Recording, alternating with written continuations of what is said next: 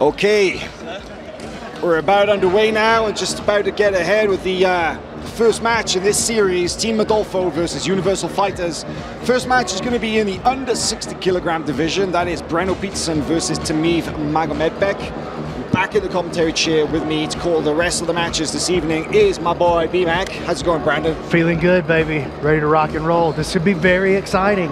If Universal comes out here with the same strategy that they had in their first matchup, it's gonna be very interesting.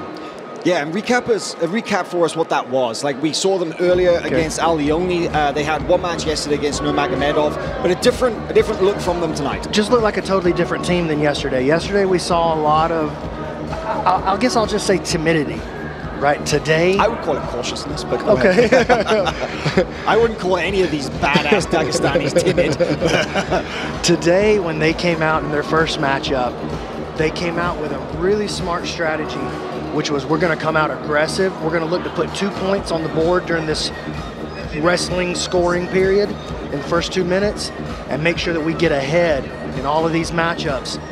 And then they just started dominating after that. Once they got to that aggressive play, that aggressive style of play, they look like a whole different squad. If they can come out here today in this matchup with Modolfo and come out and take the lead early, I think it's going to be a totally different thing. It's not going to be just a walkover like people are thinking. No, we got a series of competitive matchups on our hands right here, and starting us off in the red, Universal Fighters, Tamiv Magomedbek. In the green, representing Modolfo, is Breno Peterson. And check it out. Of Modolfo. And Breno, both his ankles heavily taped. Yeah. I mean, that could be, though, only one is hurt. Because that happens sometimes. You don't want to show everybody which one is hurt, so you tape up both. That's right. And word on the street is one of them is pretty hurt. Right. Here's a shot. Man, it'd be a big statement if Universal can get on the board with a win early.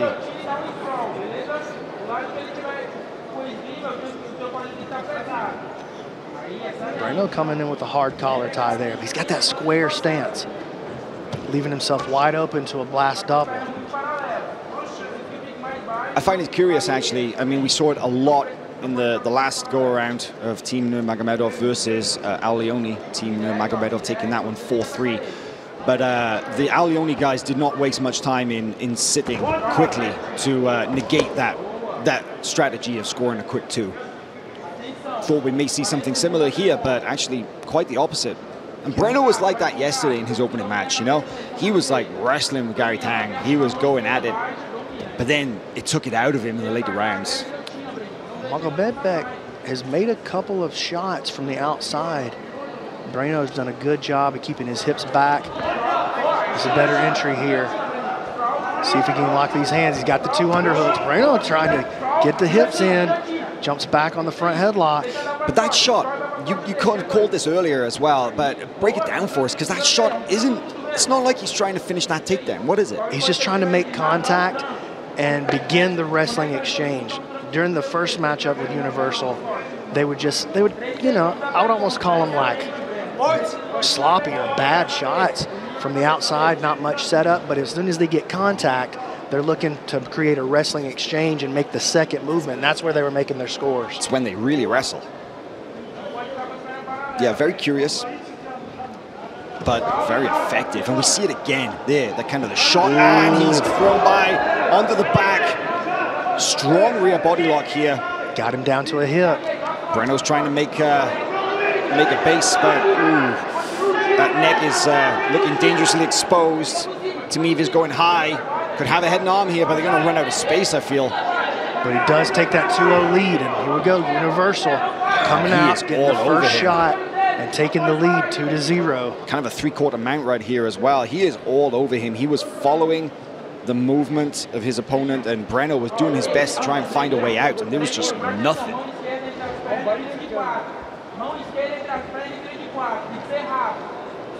Gabriel Souza very vocal in the corner of Team Modolfo, shouting instructions out to his fighter.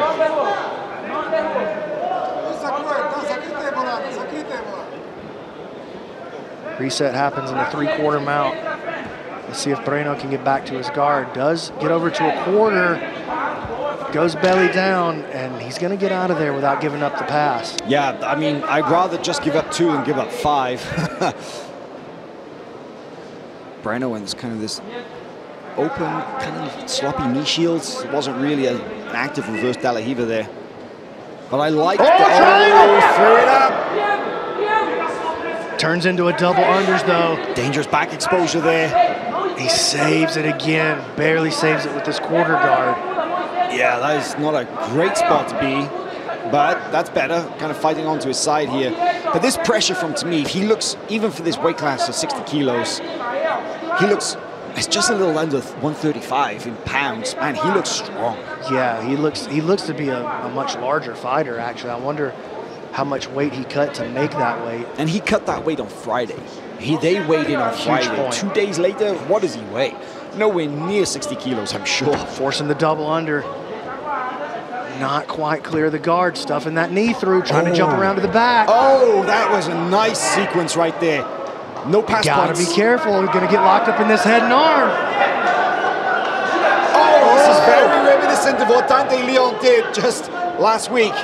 But he's going to the ring. Oh, he's gonna finish that. That's a lot of squeezing power. He's got it. Universal jumps up 1-0 right off the bat on Modolfo.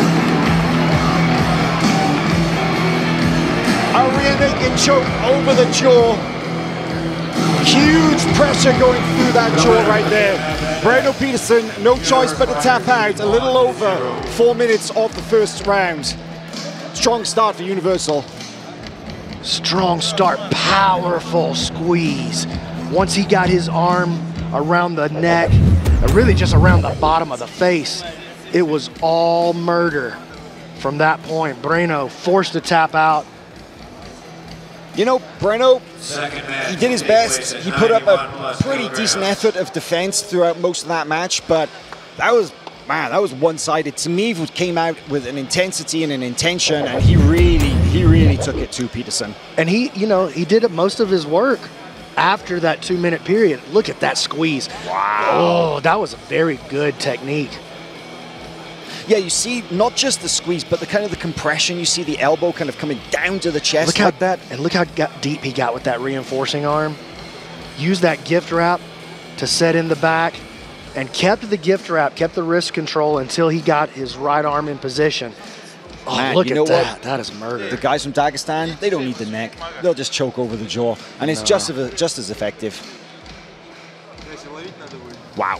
Very, very dominant win there, and an important win, I feel, for Universal Fighters to start off this 7-match series with a win.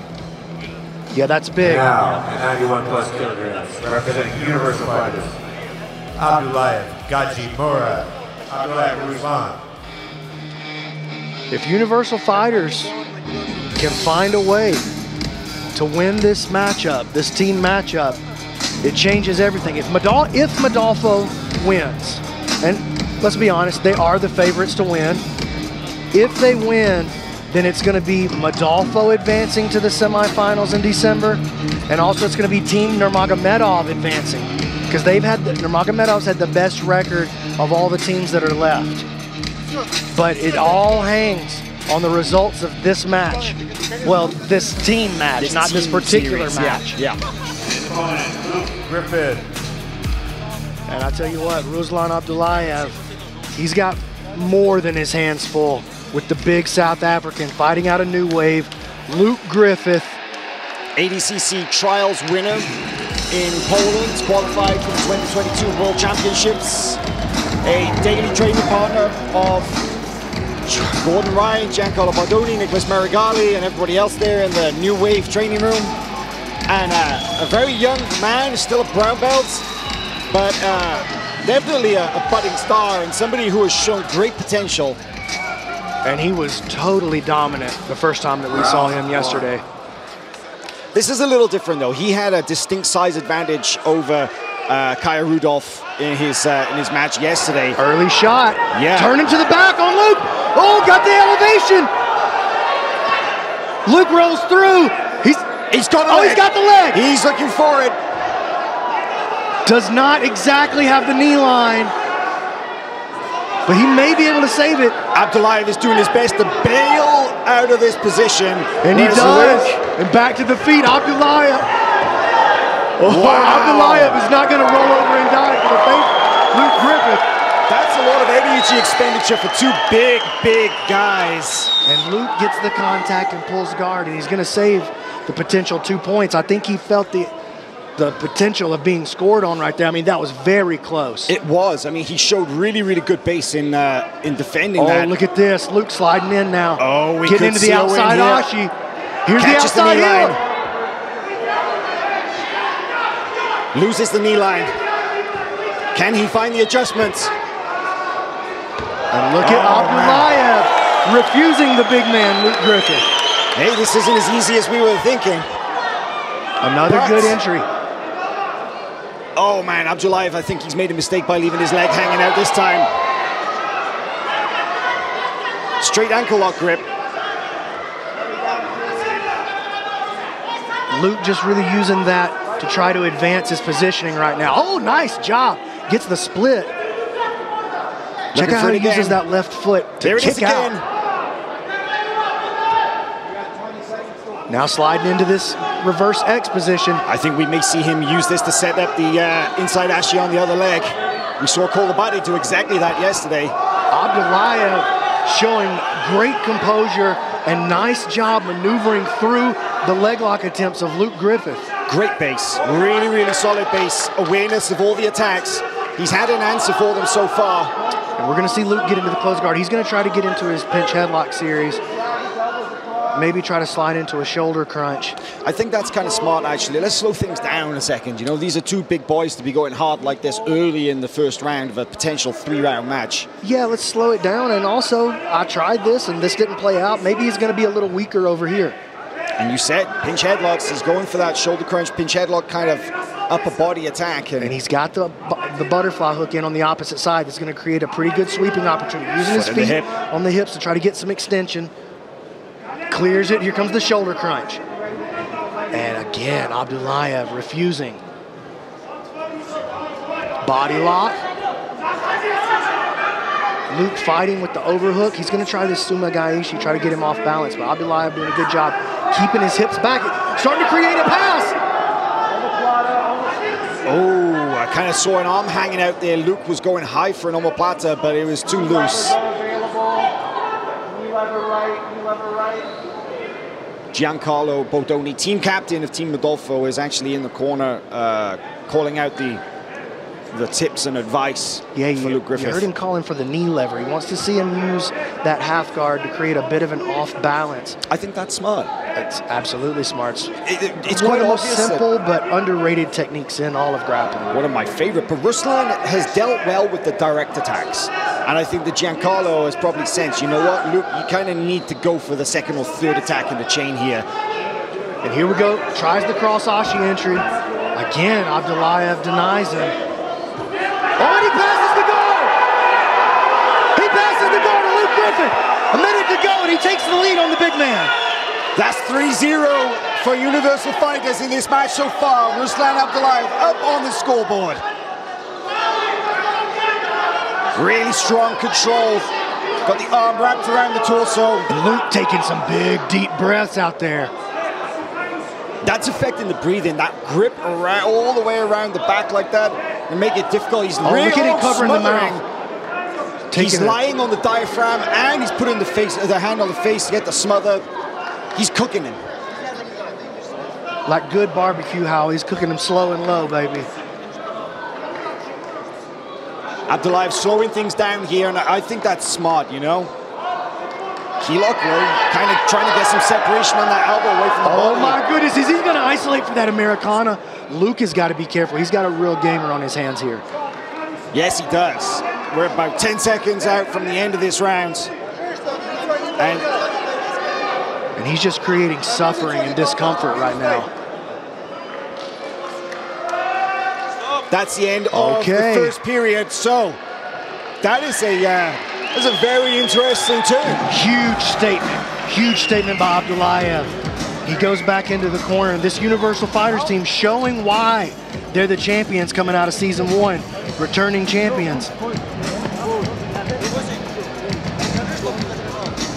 And Luke, seated, taking instructions from Dante and Giancarlo over in the corner. Isaac Michelle. Oh, I'm sorry, yeah. I was just looking right at him. Yeah, there's a replay of the pass and settling down into the top. Oh, yeah, you can see right there the pressure, the arm wrap all the way around the kind of the torso, and he was lying on the diaphragm. He was smothering him. Yeah, Abdullayev was like, yeah, I got you. I'm just going to make you suffer. And you got to wonder, what does that do psychologically for Luke Griffith? Look at the body language on Griffith. He's kind of cross-legged, a little slumped, and you can kind of see him like, okay, that didn't go what I was thinking.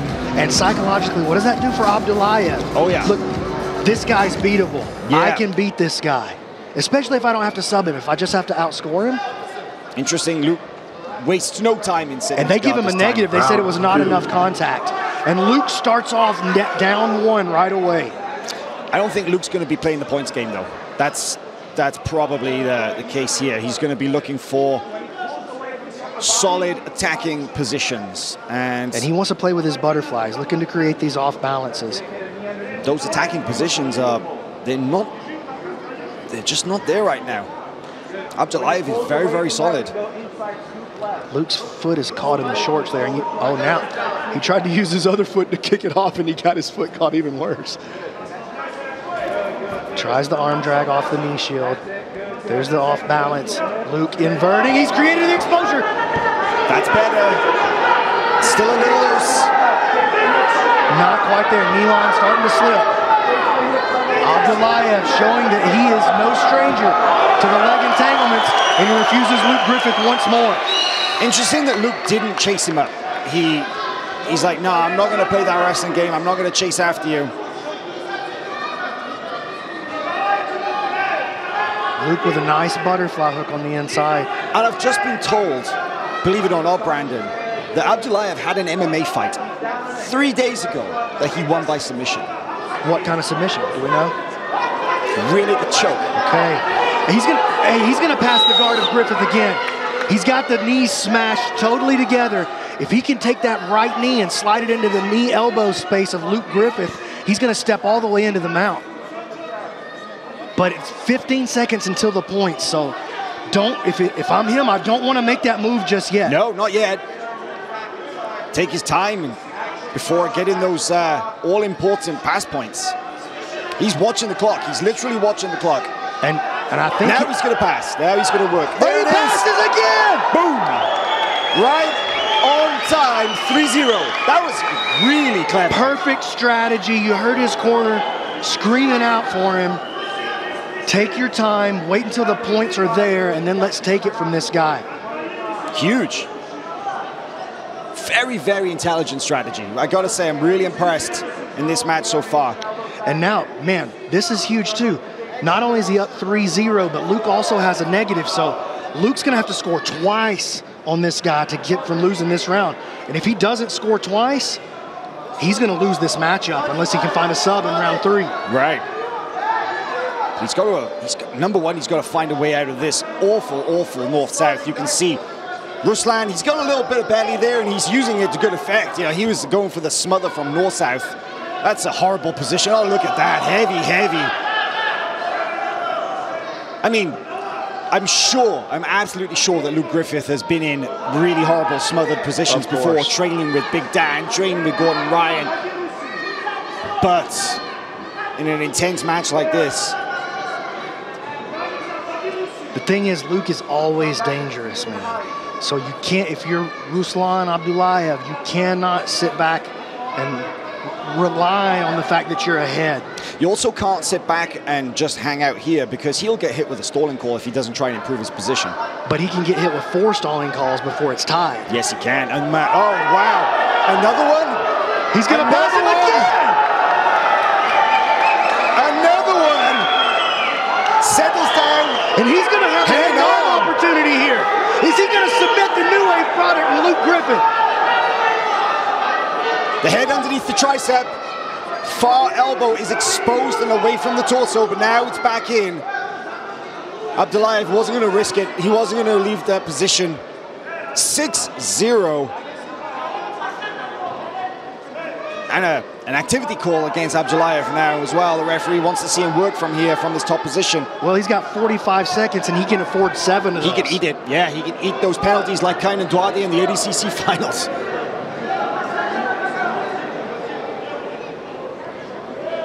Yeah, and I think that's exactly what he's planning to do. And listen, man, that's exactly what I would be telling him to do if I was in his corner right now. Eat 30 seconds of rest right here. Take a couple of stalling calls, no big. And then let's go in round 3. Oh, interesting. You just see him talking to his corner as he's coming back. That's a look like, yeah, don't worry, I got this.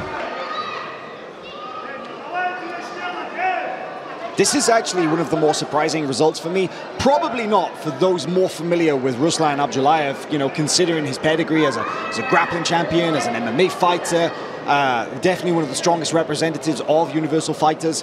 But as we said earlier, you know, on paper, everybody considering Team Modolfo to be the favorites. Everybody thinks it's just going to be a walk. But yeah, absolutely not. But Luke Griffith, who was one of even though he's a youngster and up-and-comer, kind of one of the heavy hitters, right? I mean, no question. No pun intended on the heavy hitters either. But he doesn't look like the heavy hitter right now. Here's the corner of the Universal Fighters. Let's get a look into the psychology of these guys here. We're going to see a replay. The most impressive part is just that Abdullayev navigating the leg lock so well, clearing the knee line, following the rotation. Not panicking. Exactly. You know, the defense was correct. The defense was well timed. Look at those heavy breaths there from Griffith. Yeah. That's a lot of weight on top of you. I mean, Luke has to sub in this round. There's the pass. He timed it so well. He's literally, as the seconds were counting down to the 3-minute mark, where 3 minutes remaining when the points kick in, and he pulled the trigger on 301.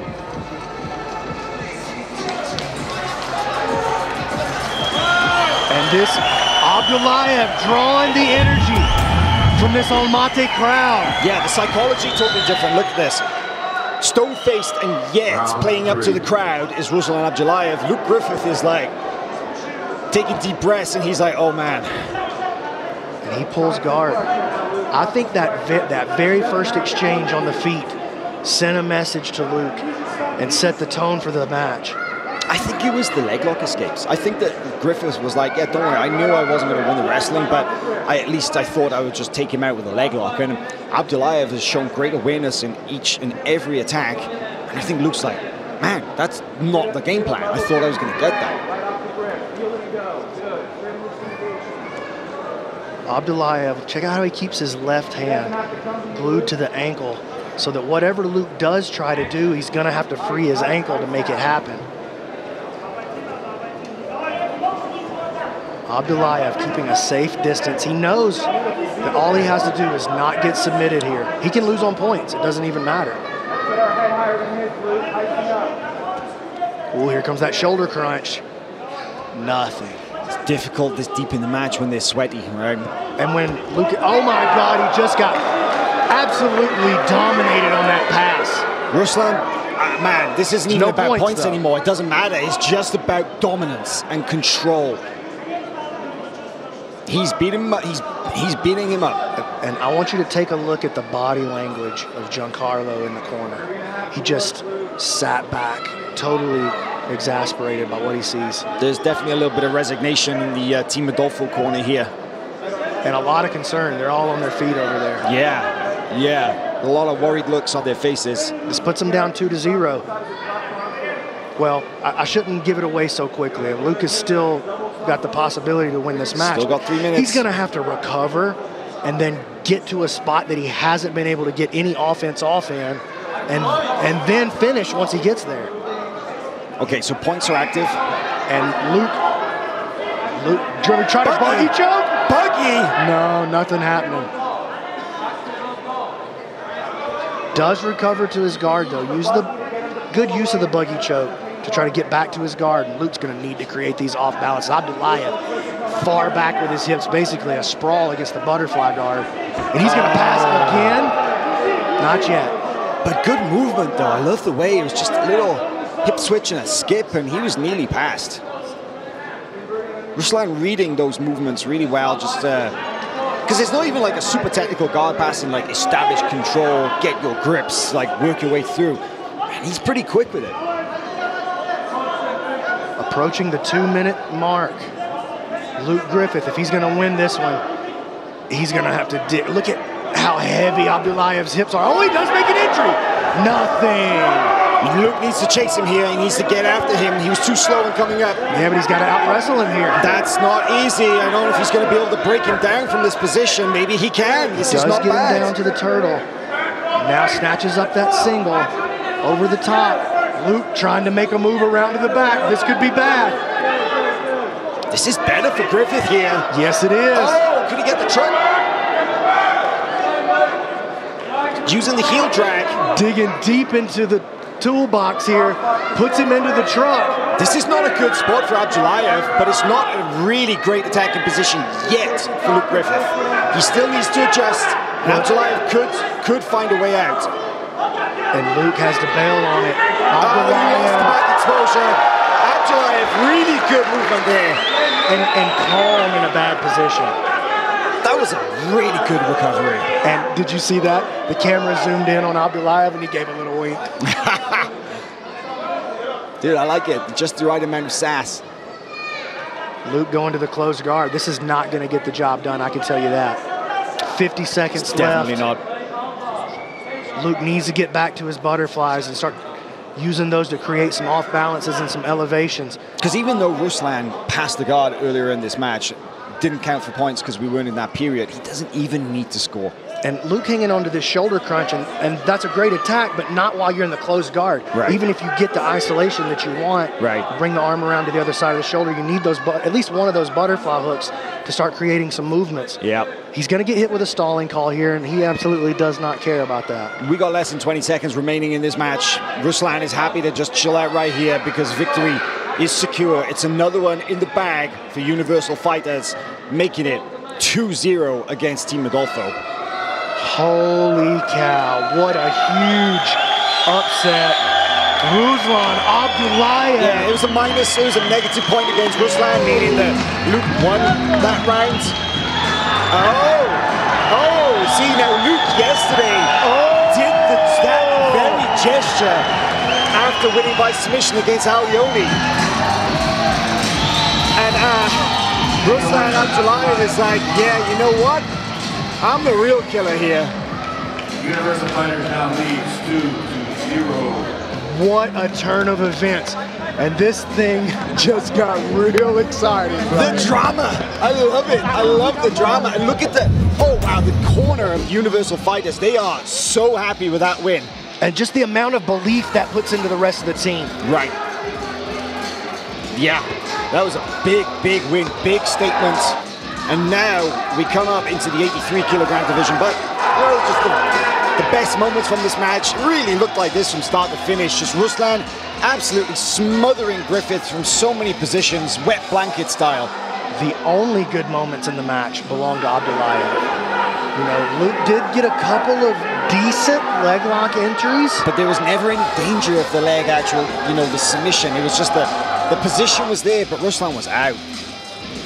Oh yeah, look, you could see the breathing. Wow. A lot of pressure. Incredible. This is when Ruslan in the second round hopped over onto the mountain right as they called the points.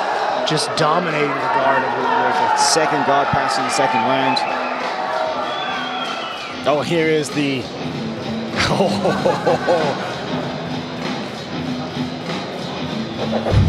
Abdulayev, that one's going to get clipped for the ground. And now, 83 kilograms, representing Universal Fighters, Adilov Abdul Jalil. Abdul Jalil coming back. Saw him in action yesterday.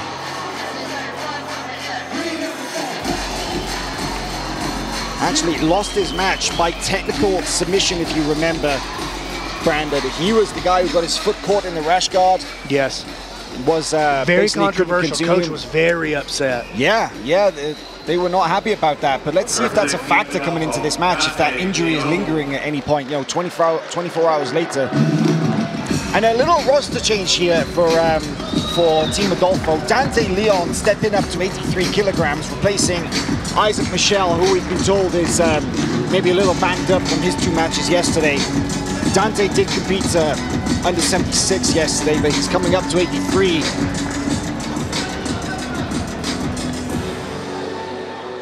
And Dante's an ice cold killer. Got that Canadian ice water in his veins, right? He does. Round 1.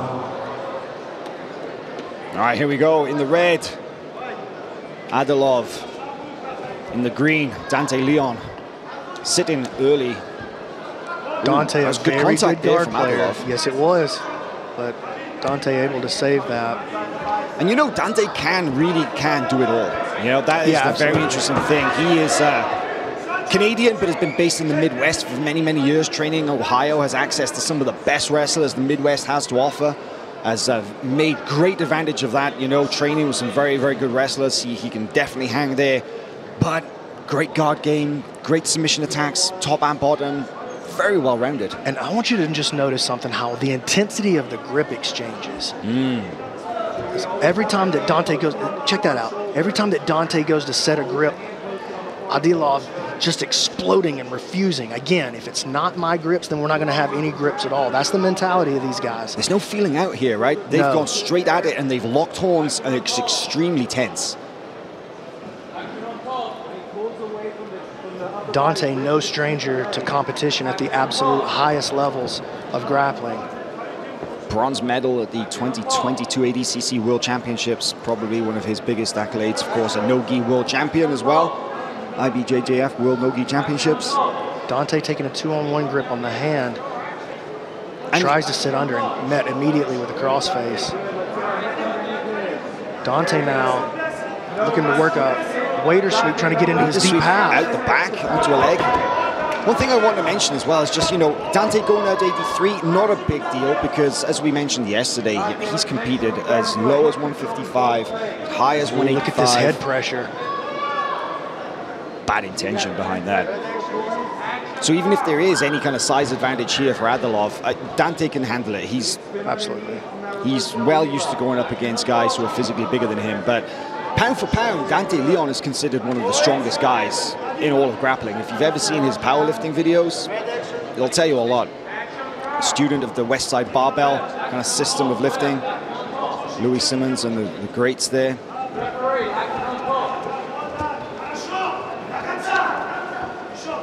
Adilov is really insisting on passing to that same side, and he's very, very intense with it. And they're going to start the stalling clock on Adilov on the top.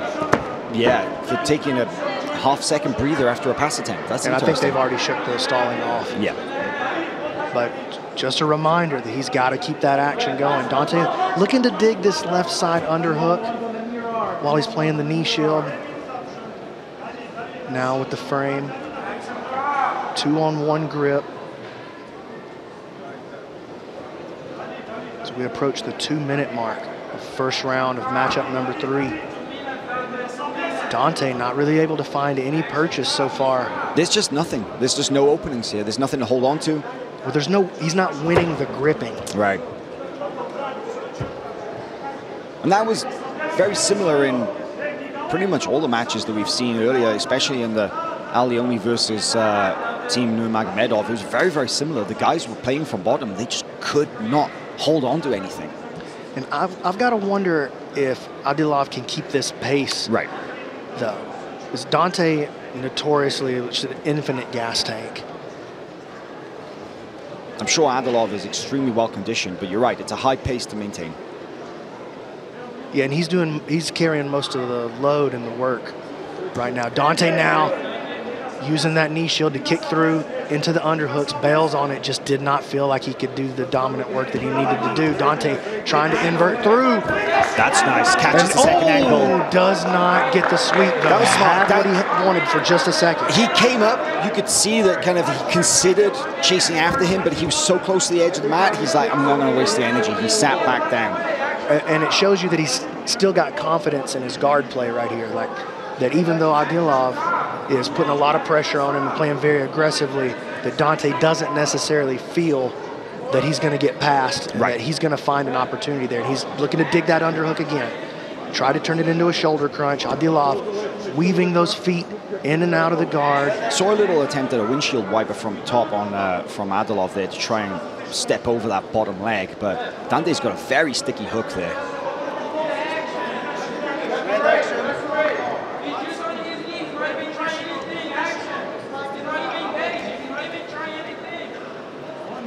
This match is going to go 0-0. We've got about 10 seconds left, and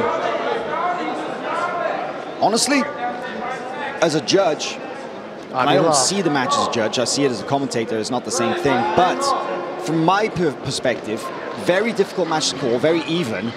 But did Adilov really have Dante in any danger there? No. No. And Dante was the only one who had an attempt at coming up and off-balancing his opponent and initiating any kind of real attack, as we see right here. That was more than once, yeah. Just no gain, though, from the attack by Dante. No. If anything, Adilov showing that, you know, I don't care if this guy inverts and tries to go underneath him, he's not going to get anywhere with it. That was the time that he caught the second ankle, and you saw Dante briefly consider coming up and chasing after him, but he was so close to the edge of the mat, he's like, ah.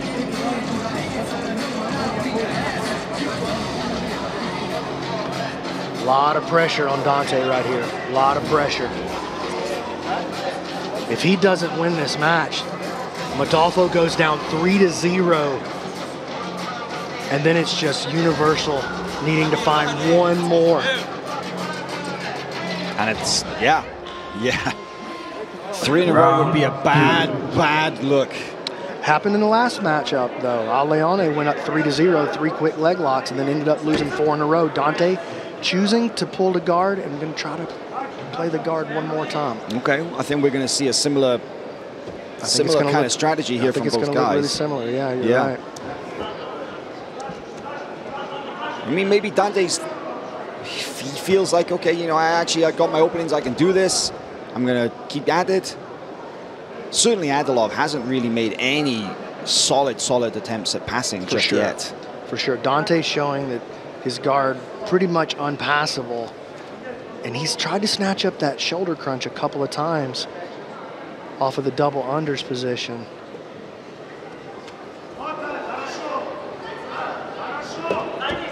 Ooh, Dante tried to get into an overhook game there, maybe thinking about going to his butterfly guard.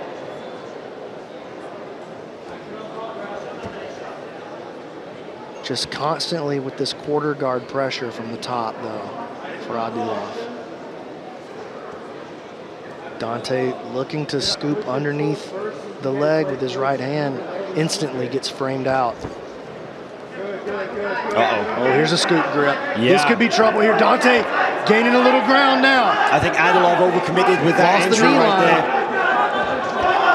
And again, Adilov just kicking out and refusing.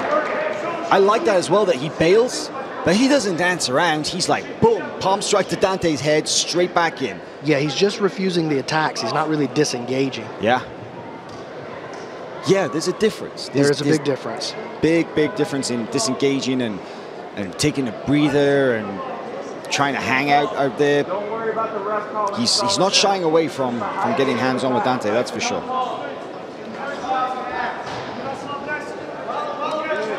And now we're on to the points. Big moments right here for Team Modolfo and for Universal Fighters. This match right here in the middle could prove to be the deciding factor, depending on how the rest of it plays out.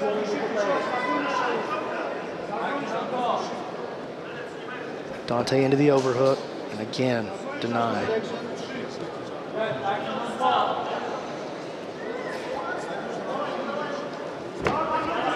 Dante gonna invert now. Can he come up on top? That's not bad. He's got his butt to the mat finally. Ooh, and he's got a good grip.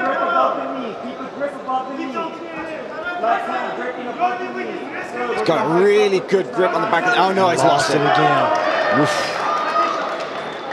Dante not really looking frustrated though. It's not the same thing we saw out of the Luke Griffith match. Very true. No, Dante's patient for sure, and you know he's not going to get disheartened by the fact that that Adilov has managed to find a way out from those entries. Howell, I gotta ask, Do you think Modolfo underestimated these guys? Do you think they just expected to come and walk through them? Oh, here's a good entry. Oh, Choi bar. Oh, Dante Leon out of nowhere with the huge arm lock.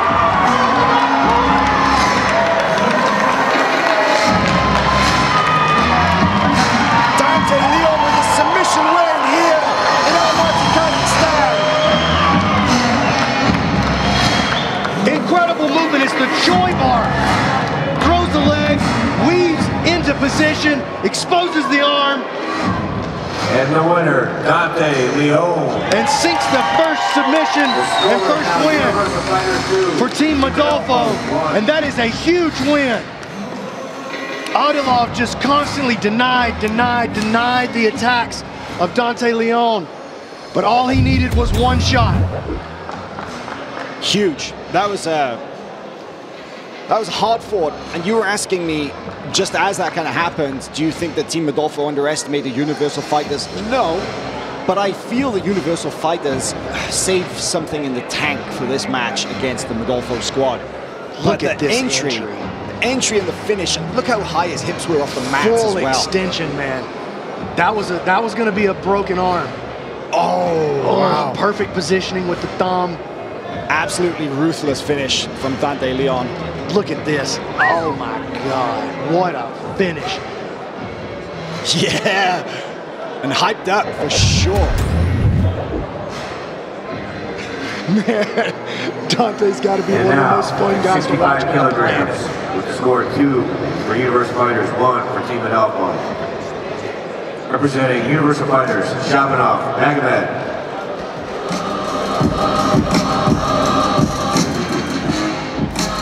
And here comes Shabanov. And let me tell you something, this guy looked like a destroyer in his first matchup today. And he's going to be taking on Zach. Zach, mixed results yesterday. Had a loss, and then had a dominant 25-second submission win of the event, yeah. But you're right. Shabanov against Yonakura earlier, just really, really, really tough. And for Team Modolfo, Zach Kaina. And this is going to be a very, very contrasting style matchup. Shabanov going to look to come out, get on top early. He's going to want to score early, but we're definitely going to see Zach come out, make contact, and get to his guard in every round that we see him in. He is not going to try to wrestle with this guy. And Zach, very dangerous leg locker, as we saw yesterday. The real question is going to be that can he, much like Luke and much like Dante, can he kind of survive that intensity? Can he hang out? Can he find the opening? Because Luke wasn't able to. Took Dante a while. Can Zach, does he have the endurance to kind of fight an extremely resilient Universal Fighters member like Shabanov? Zach's going to try to get to his guard, use his open guard to get underneath and maybe create a back exposure or a leg exposure. And Shabanov throwing feints early.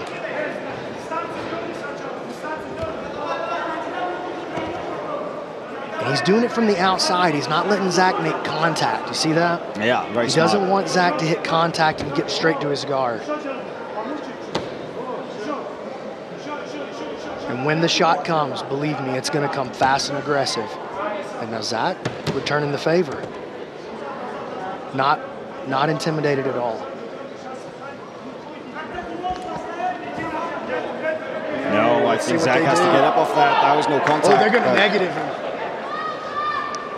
Yeah, he basically barely glanced his head, wasn't really an effective grip. And I think that was exactly what Shabanov was trying to do. Yeah. Trying to get him to pull. Effectively, it gives him a score. It puts him up 1-0 effectively.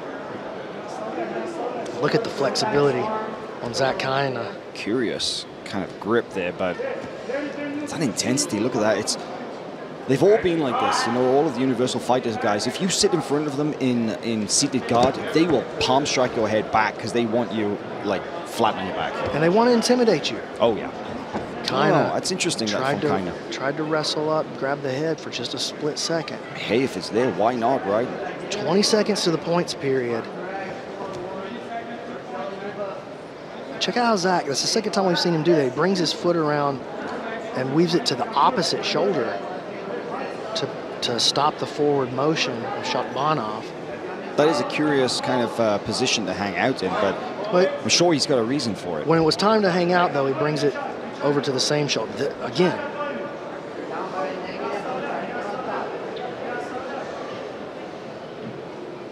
Zach showing tremendous dexterity with his feet. Tries to expose the omoplata. That's not bad.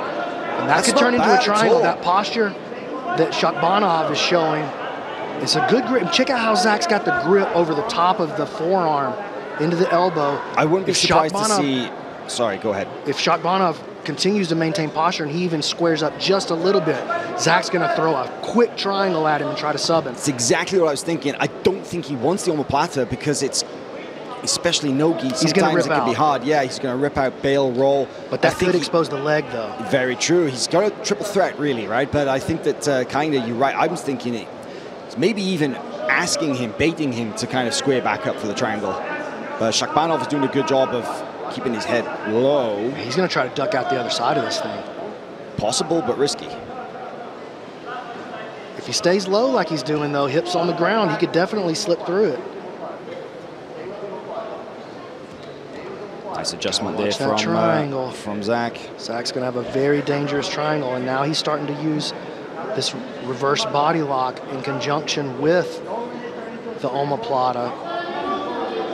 He's going to try to create a leg exposure here. Minute 25 to go. Interesting that we haven't seen Zach use this position to try and off-balance Shakhbanov yet. He hasn't tried to sweep him, and I think that that would just be a really risky move. It's a testament to the balance and the base of the universal fighter, Shakhbanov. And you initiate a roll, those guys are so fast and so good in the scramble, you're probably going to lose hold of them. Yeah, and, this is maybe as good of a position as Zach's going to see in this round. He doesn't want to take a risk at moving to the omoplata. He is now moving towards the omoplata. Especially given that Shakhbanov's not going to roll, though. We're just over 4 minutes into the first period. An attack like this would be really difficult later in the match when they're super sweaty. There's maybe still enough friction to be able to do this. The spats definitely help. Zach's starting to create the actual pressure on the shoulder here. That's good work. Shakhbanov refusing to roll out. 30 seconds. It's offering the traditional omoplata, something you never see. I wouldn't say never, but never see in no-gi. Extremely rarely. Putting a lot of pressure on that shoulder. Shakhbanov keeping the hands locked together. 15 seconds to go now. If he can survive this attack, he's going to walk into round 2 up 1-0. I think he's going to make it. 1-0. Yeah, so Shakhbanov hanging out in the omoplata for a good 2.5 minutes there, but takes that one due to the negative. Risky play to open the round by Kaina. He just tried to rush to his guard too quickly. Just a split second too quickly, yeah. Consulting with his AOJ teammate over there, Cole Abate.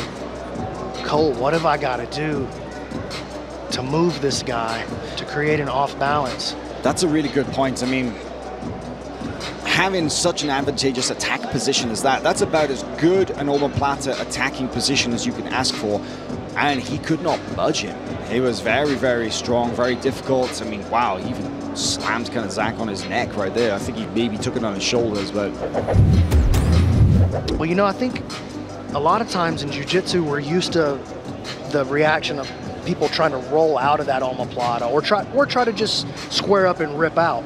Square up and rip out exposes the leg, roll exposes the leg, or potential sweep. And that is not the reaction that Shakhbanov gave him. He comes from a totally different style, a totally different mentality. And Zach just close, but no cigar. Back to the feinting game. And it worked out. It played out for Shakhbanov in round 1. He didn't even have to take a shot, and he scored.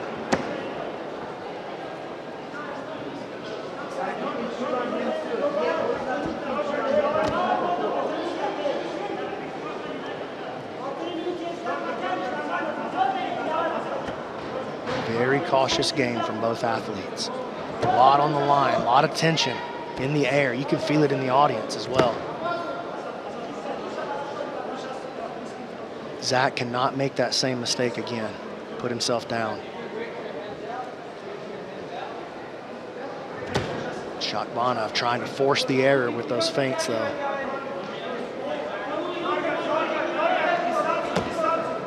Now 1 minute to points. This is a long time to be dancing around and feinting though. I really would like to see some real commitment from either guy here. You know, we're 1 minute 10 into the period.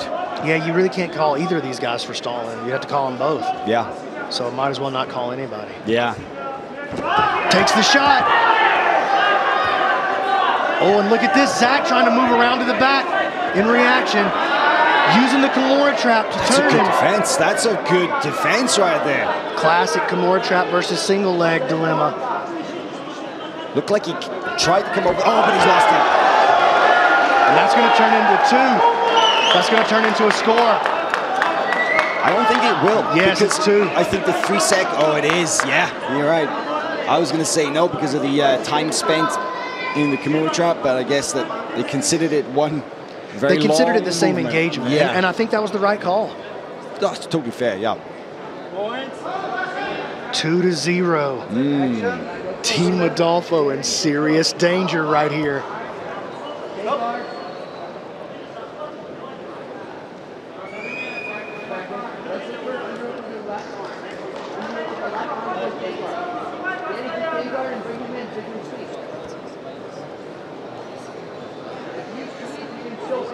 If you're Mo Jassim in the corner right now, how nervous do you feel? Very, very nervous.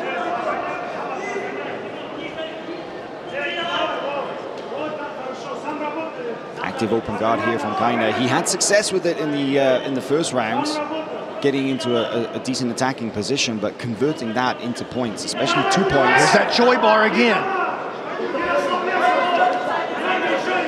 And Shakbanov just absolutely refusing to be controlled.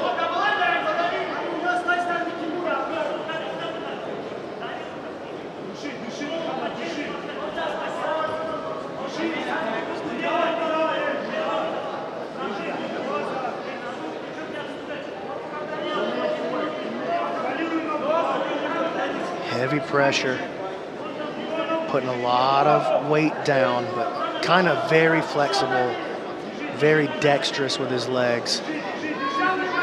He's trying to make this K-guard entry, but Shakbanov now breaking the grips. Oh, and here's a nice entry, and Shakbanov out of there. 2-0 as we approach 90 seconds. So hard to hold on to these guys from those leg entries. They really are. They're so quick to just bail completely. You know, they don't even want to risk a technical exchange. They just want to get the hell out of there. That was a pretty good off balance that time from Zach. Shakbanov regains his balance and base though. Getting pretty aggressive with their hands on the throat and underneath the jaw there. That's their style though. They're physical, right? They're physical grapplers. They're physical, and it's not against the rules. Absolutely, you know, not.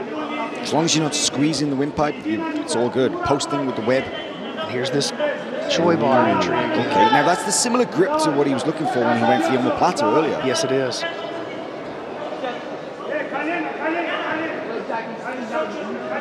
Check out the face of Kaina. I believe that Shakbanov is kind of wedging his knee behind the bottom leg of Kaina there as well. But we're into that same play that ended round 1. 35 seconds now.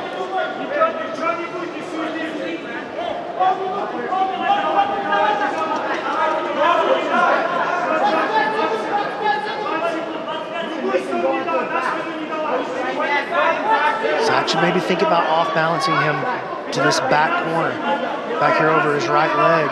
Yeah, I actually see there's a number of members of the Modolfo team in his corner pointing, sweep that way, sweep that way. Yeah, I mean, he's got no base back here. He's got no way to create base back here. But he tried it. He tried to use his shin to move his head. He's out of time. End of the match. Sorry, end of the round, excuse me. One more round to go. Tense, they exchanged tense looks there. When he tried to off-balance him towards that back corner, Zach raked his shin across the face, and Shakhbanov didn't appreciate it. He had something to say to him, and Zach just stared him right back down. So it was 0 and then 1 penalty point in the first round. It was 2-0 in the second round. So that's 2 rounds that Shakhbanov is ahead here. So kind of need the submission in this last round to win the match. It's been exactly the strategy that we were talking about. The strategy that I thought, if they're going to beat Modolfo, it's going to be this way. They got to come out. They got to score early, use their wrestling to score early, and then survive the rest of the round. And that's exactly what we're seeing play out. That spin to top from Shakhbanov was very, very quick. Looked in real trouble from that Kimura trap right there. Here's another look at it. Beautiful, aggressive grappling from Shakhbanov. Round 3.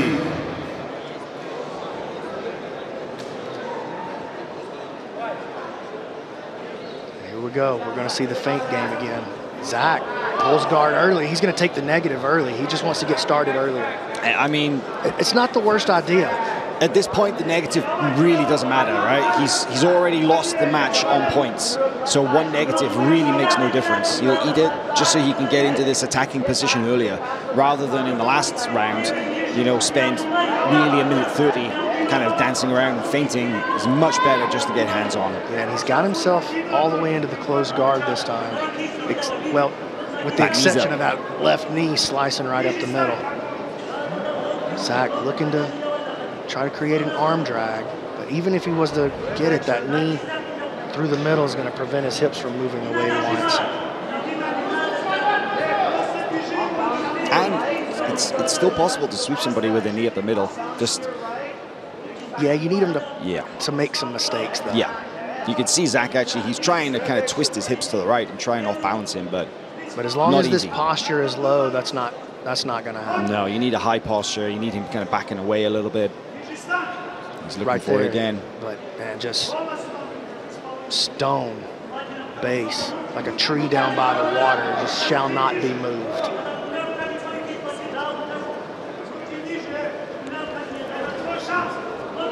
Boy, Zach gets his fingers in the eye. Yeah, that was unfortunate. That was unfortunate. Yeah, I don't think it was Zach acknowledged it immediately. He's like, oh, my bad.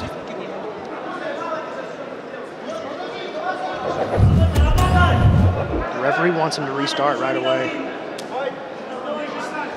Oh. And Zach's going to like, yeah, okay, 1-1. Yeah. Shakhbanov straight up palm struck him kind of immediately on the restart. Like I said before, you don't want to antagonize these guys, really. But I feel like I'm sensing a definite sort of shift in intensity now. Shakhbanov, maybe an emotional guy, maybe didn't like that, and a little bit more intention. His grip's a little tighter, a little bit more handsy in the face, a little bit more active with his head in the jaw. But he's got this match in the bag, you know. He's got 2 rounds. And Zach's got us of it.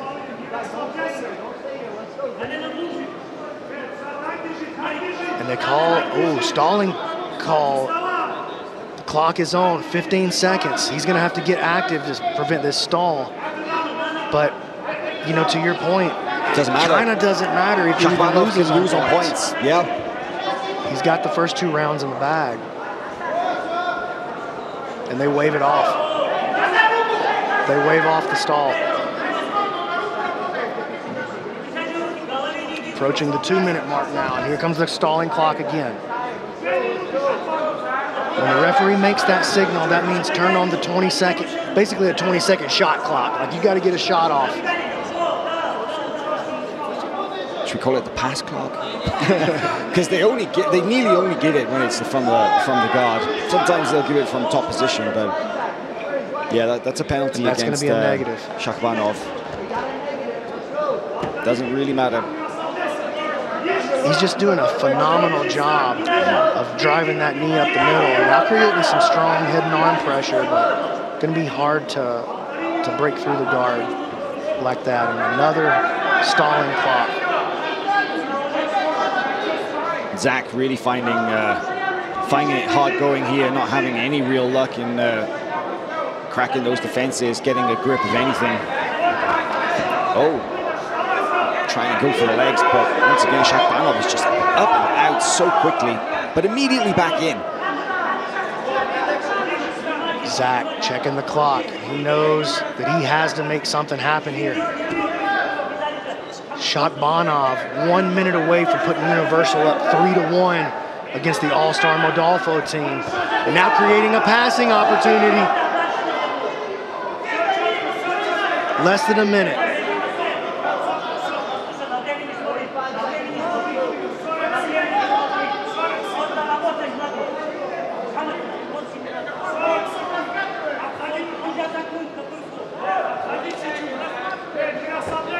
Oh, that's a pass. That's a near pass. Oh, he does recover. Almost got it. Zach manages to get his near side knee back in, but yeah, Shakhbanov is still putting on the pressure.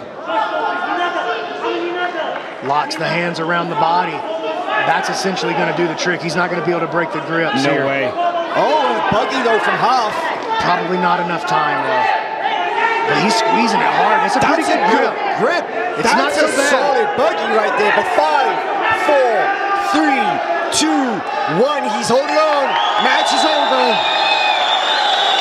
Shakhbanov. Big win for Universal Fighters. Blowing kisses to the crowd. They are up 3-1. And now he's firing the guns. 3-1 for Universal Fighters. And the winner, Shakhbanov Magomed. The only way that Modolfo can take this team versus team is to win the next 3 matches in a row.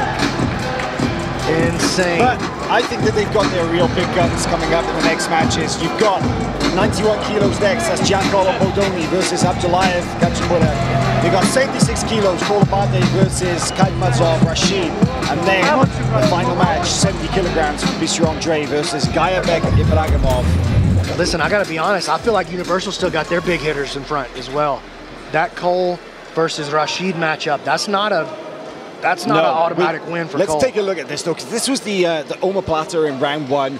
By far Zach's best look at a real chance to end this match, but Shakhbanov was just so strong. Look at that, great awareness too. He kept himself out of the triangle, and he stopped himself from either getting scored on or exposing the legs versus that omoplata. This was Zach the had a good look escape here. That was the second round from the early takedown. Zach scooped up the Kimura trap, but was unable to do anything with it. Another look at that. So quick on the spin. That's not sped up, that's real time right there. Super aggressive, super athletic. And you know what I love about these Universal guys? They grapple violently. They really do. There's bad intentions behind everything. Yeah, not quite enough of a squeeze for the buggy right there. I mean, great use of the buggy of, you know, Zach kind of knew this is my last chance, and he went for it. He didn't just accept defeat, fight until the very end, but Shakhbanov Magomed, so solid. Hey, that was a pretty tight buggy choke, if we're being honest. That wasn't something that he was going to be able to hang around in for very long. And slamming out of the submission would have been illegal. That would have been a DQ. Universal Fighters 3, Team Modolfo 1. The next match takes place at 91 kilograms. Representing Universal Fighters, Abdullayev Gachimura.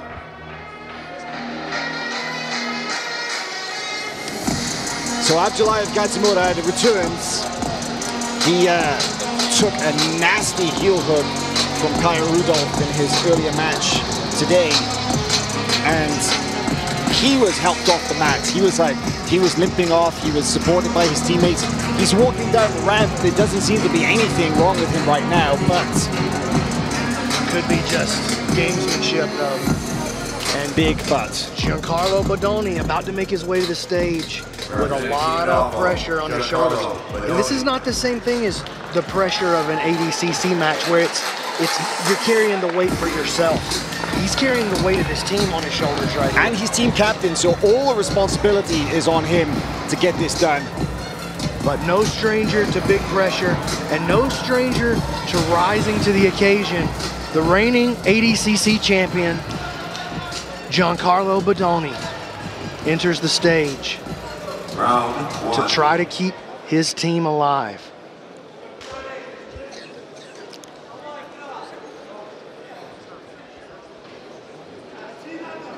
And Giancarlo can wrestle too. Make no mistake about it. He's not going to be a guy who just gives away a free two. He's looking to get low. He wants to wrestle though. Makes the contact, gets to his guard. And Giancarlo, just basically a flawless technician when he's on the mats. So Abdulayev's going to need to have the match of his life to pull this one out for Universal. But we've seen a couple of these guys do exactly that so far.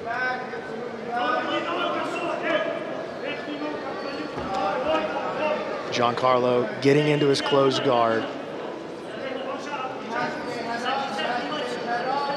Abdulayev trying to tie the biceps. Giancarlo with the cross frame on the far shoulder. Gets over to his side. Much stronger position here from the closed guard for Bodoni. Yeah, I mean, he used the closed guard yesterday, and he popped the arm of his opponent, Murad Ramazanov, with an armbar, and caused him to retire at the end of the round. The coaches and the team were like, "No, you're done, guys. You're done." You know, he definitely ate a pop on that one. Giancarlo in his first match, he submitted Kamal Akagundas by submission in under 3 minutes of the very first round. Giancarlo trying to create an arm drag opportunity for himself. We're going to get the stalling clock started against the man from Universal Fighters. Bodoni high stuck to get the grip on the head. You remember that beautiful Sumigeshi that he hit yesterday, the butterfly guard? Yeah, one of the coolest techniques of the entire day yesterday. Just huge elevation. Here it is again. Oh my God, he is so good at that. But he does not create the sweep though. He doesn't chase it because it wasn't points period. So, penalty against Abdulayev there. He busted the nose of Giancarlo. Yeah. Got some blood. Yeah, we got some blood going.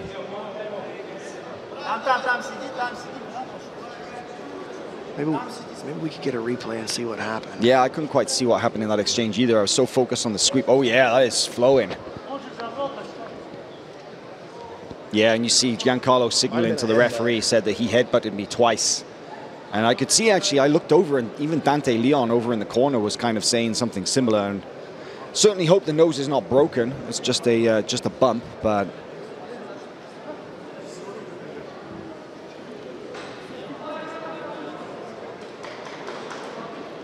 Yeah, he got such elevation on that Sumigeshi, but he didn't follow all the way through this time.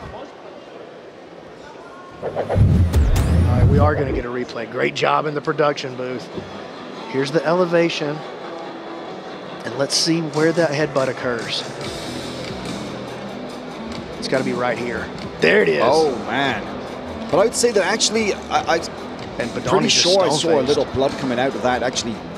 Started trickling just before the headbutt. The headbutt was definitely happened, but I'd say whatever contact caused the bleeding possibly was prior to that. I think they're going to, they penalize him for it. He takes a penalty. Yeah. And that's consistent with what we saw yesterday with the, I believe it was the foot that got caught. There was a penalty. I can't remember exactly what the situation was.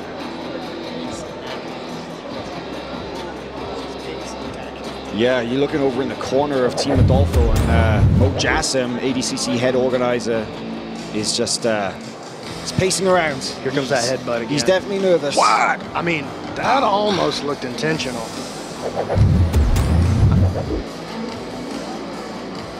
Bodoni, though, just taking it all in stride. Yeah, not happy at all, but at the same time, the look on his face is one of determination. I think it's just giving him even more motivation to take this guy out.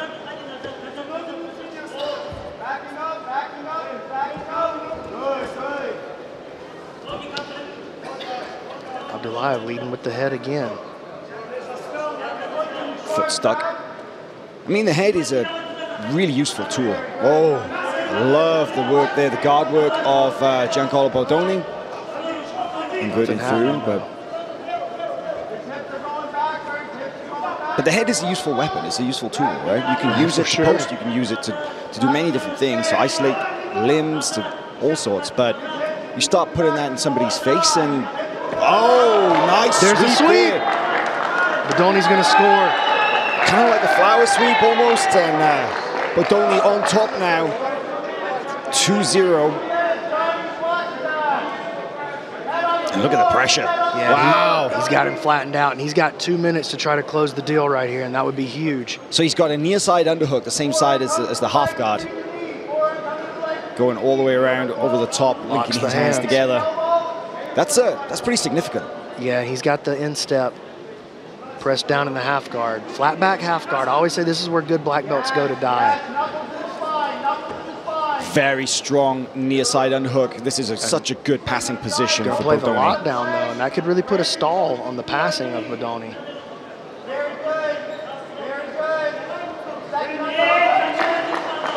Yeah, you can actually hear the corner of Universal Fighters celebrating because Abdullayev was able to get that lockdown, but now we see Bordoni kind of going over the top. Tries to step over, but he saved it with that butterfly hook. No, he hasn't. He's knee cut to the opposite side.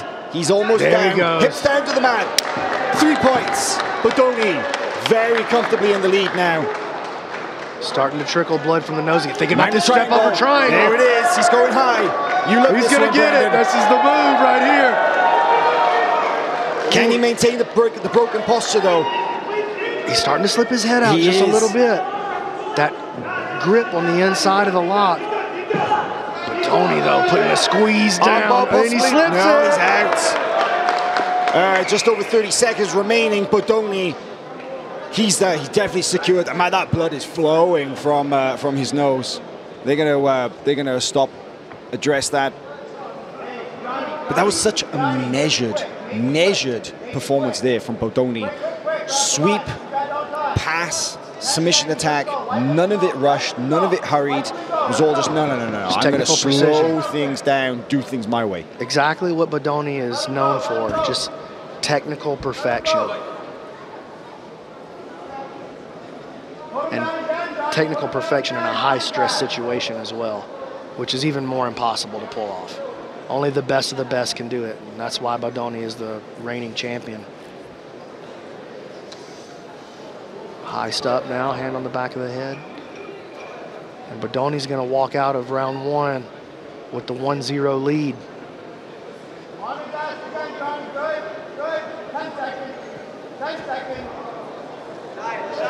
He's going for the Choi bar, and that's been the technique of choice today for a lot of these guys. We've seen it more than once. We've seen it lead to submission a couple of times already today. Bordoni takes round one. Big win in that round for Team Modolfo. And I feel that Bordoni, if he was phased at all by the physicality, let's say, that he showed that, hey, I can do things my way. I don't worry too much about that. But Dante Leon in the corner of Bordoni is saying to the referee he's pissed because he considers that.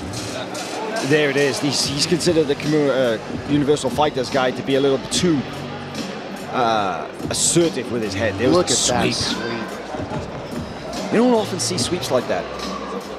You see Bordoni create a lot of sweeps like that, though. He likes to get those grips behind the tricep and just play with the momentum of his opponent. He just really allows the opponent to choose how he likes to be swept. Just perfect execution of the philosophy of jiu-jitsu.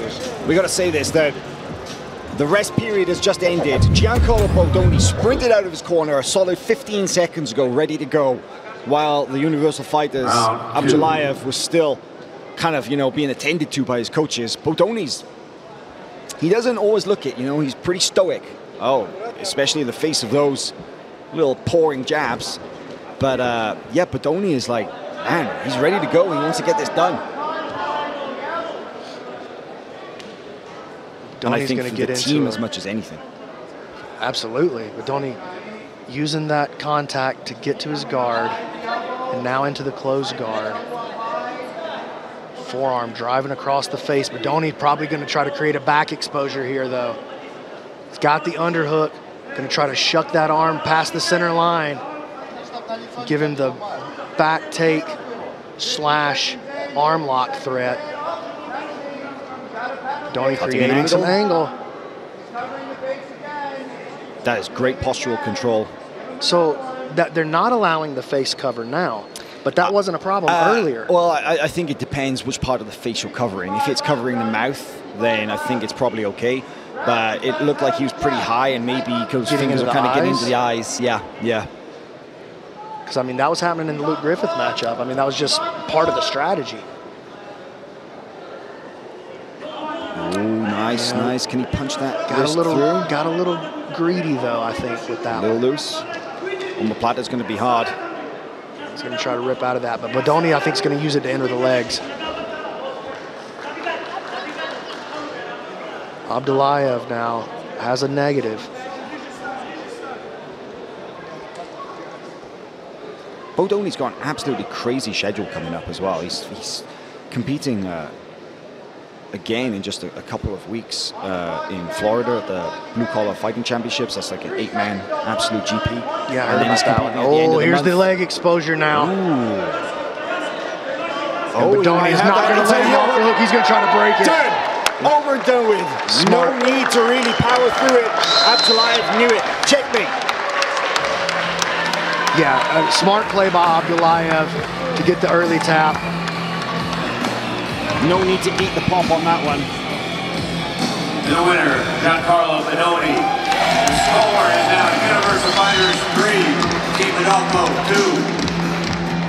Yeah, I was just saying that, you know, Giancarlo, he's competing again, Blue Collar Fighting Championship in a couple of weeks, and then just after that, he's in the Polaris Absolute GP as well, so little conversation going on in the corner between the he's talking about the headbutt and the yeah, it's good sportsmanship though, you know, they're settling it, and that's important. Mutual respect is very important in our sport.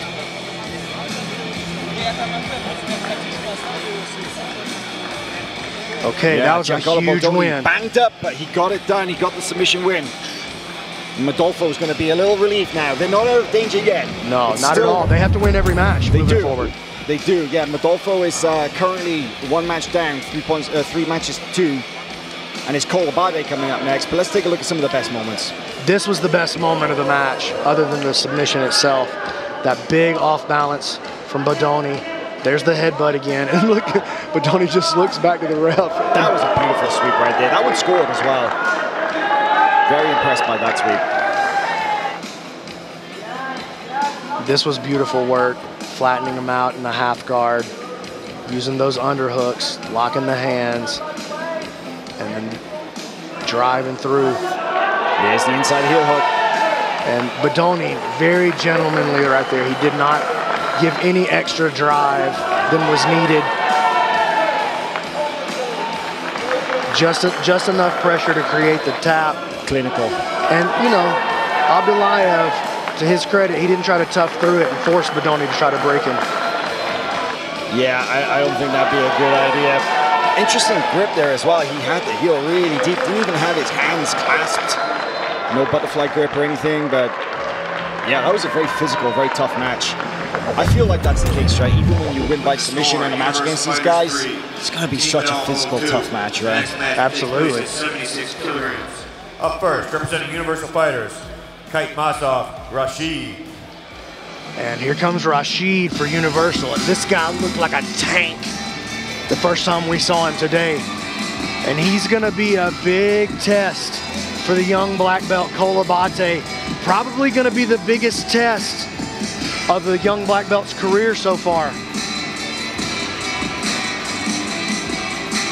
Yeah, Rashid Kaitmazov just looked phenomenal in his earlier matches. So dynamic, great movements, really precise technique, and very, very physical.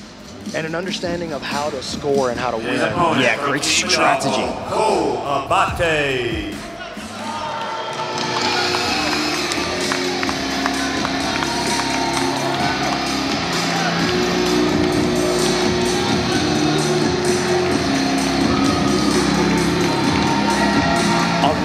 pressures on the shoulder of this young man, Cole Abate, as he takes the mat for Team Modolfo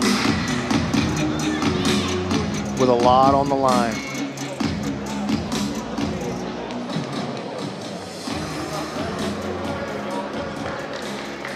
All right, under 76 kilos, Cole Abate against Kaitmazov Rashid. Cole Abate's third ever black belt match. And he's gonna try to get contact and get to his guard quickly. Rashid gonna play on the outside and try to prevent that from happening. I think he's gonna try to draw Cole into a penalty guard pull. Same thing that happened with Zach during his match. Cole gets on the front headlock, makes contact, and gets to his guard. Smart, very, very smart. The only problem is now he's actually got to get hold of Kaitmazov, and he proved a very elusive kind of grappler earlier. Yeah, but he wasn't facing Cole Abate. Cole, honestly, one of the best guard players in our sport right now.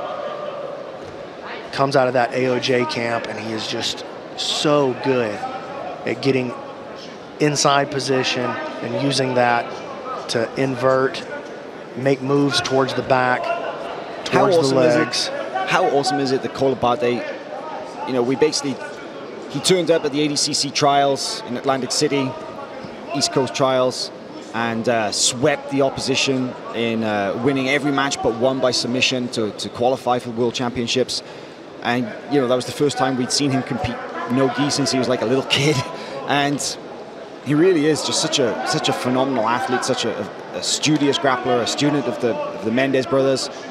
It's been a pleasure to watch him mature over the years, but this is a really interesting test for his no-gi grappling skills, because you rarely face opposition as tough, as durable, as difficult, as technically difficult as these guys. As unknown. Exactly.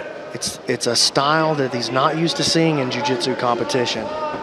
Whether Kaitmazov is or not, I don't know, but he could quite easily go out and find extensive footage, many matches of Cole Abate, all the way back, so he can figure out kind of what to expect. And listen, he's got 5 seconds left on this stall clock. Yeah. He's going to have to do something. They're going to give him the penalty, and that's big for Abate.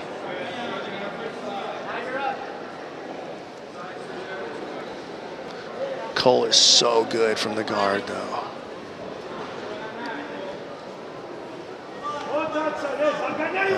And just a classic reach back, bust that guard open. Oh, he was kind of looking for a possible false reap there for just a second. And I think that Kaitmazov is going to have to be really careful where he steps if he's going to play that kind of outside guard passing game.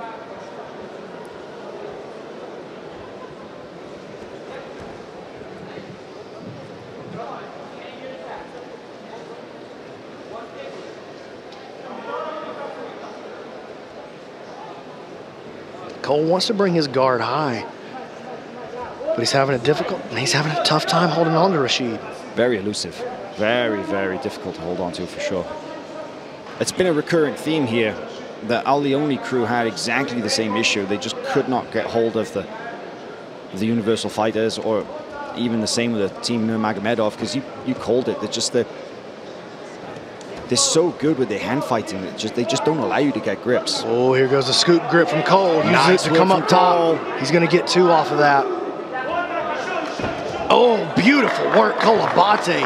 And powerful. Manhandling Rashid. Throwing Kaitmazov back, and just landing in this kind of like a body lock. Now turning. Look at this pass. He's exposing the elbow. He's going to step around for the arm lock. Going high. Foot is all the way over into the hip. Oh, he loses the elbow. But he stays on top, and I think that's clever. That's very clever. Not going to let him off the hook. No way. Falling back on the outside. Here he goes. Gets a finish. Cole Abate ties it up for Team Modolfo. Big win for the young black belt.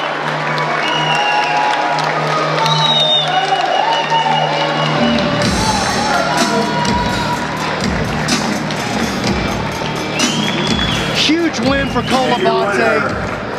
Cole Abate. Dominant technical performance. Universal Fighters 3. Team Modolfo 3.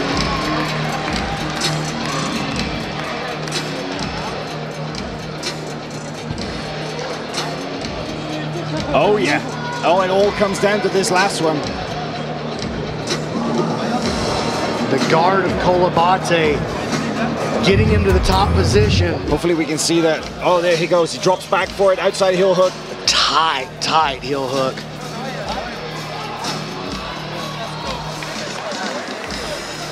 What do you think the way he set it up, Brandon? Man, it's very interesting because his left foot, his secondary leg, still on the outside here. You know, he didn't really have what you would call like a perfect leg position, but he had the exposure on the heel and he just decided, man, I'm gonna give it to him right here. Great bites with the grips. Throws that leg up and over the top. Doesn't even have to pass it all the way over. With score time, Team Universal Fighters 3, Team Modolfo 3. This 7th and final match will determine the winner between this duel. Coming up now at 70 kilograms, representing Universal Fighters, Guyback, Ibrahimov.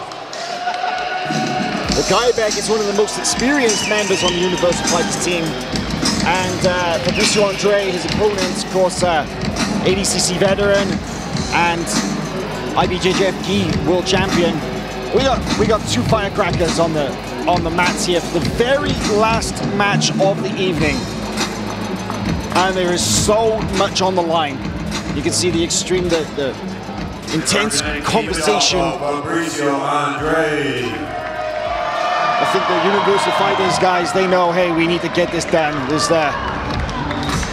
here comes Fabricio Andre. They call him the Hokage. The Hokage is the protector of the village. And how ironic that the protector of the village is sent out to win the final match for his team, but he has got his hands full right here. And Fabricio Andre, one of the most entertaining grapplers on the planet. Extremely dynamic. Good wrestling, good guard, great triangle attacks. Let's see what strategy he elects to choose against Ibrahimov. Will he pull just like his Modolfo teammates? I don't think so. I think he wants to try to wrestle a little bit, just from the initial approach. Kind of looks like it. Well, he believes in his ability to score from the feet. When he comes out and he charges up and stomps that foot, it always makes the crowd pop.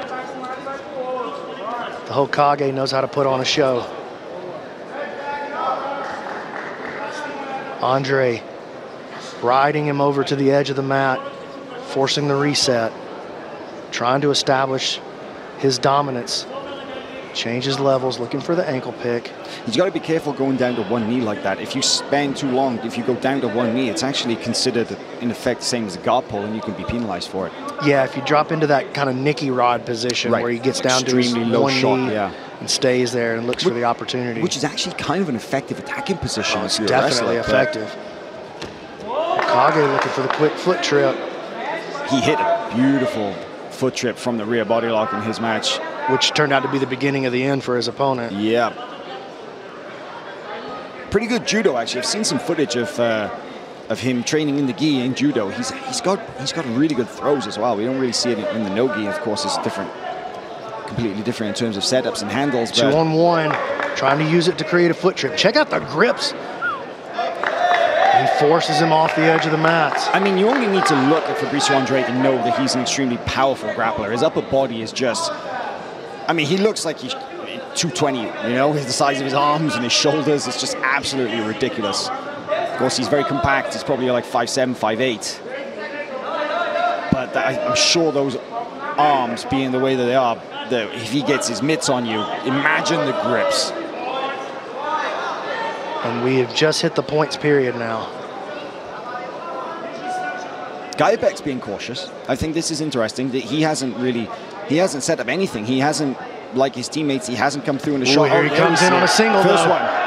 Hokage going to the Uchimata to counter. And another shot. Oh. Fabricio Andre moving to the back now, gets the exposure on the arm. He's got the Kimura grip. He's got the Kimura grip.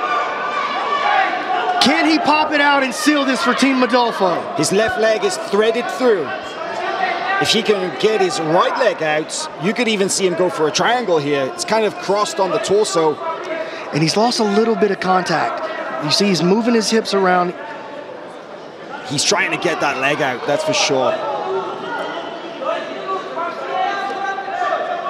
2 minutes to go in a very strong attacking position for Fabricio Andre.